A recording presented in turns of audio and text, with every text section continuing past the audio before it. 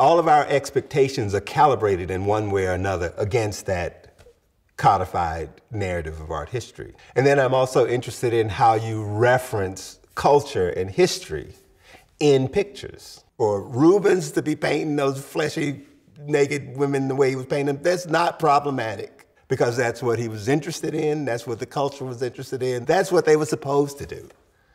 Now, if I'm painting fleshy, blonde women, and that's my ideal too, then that's a problem, and it's my problem. One of the things that makes the figure stand out is that there's never any black paint mixed in any other color in any other part of the painting. It's all pure color, and that the black becomes a color too.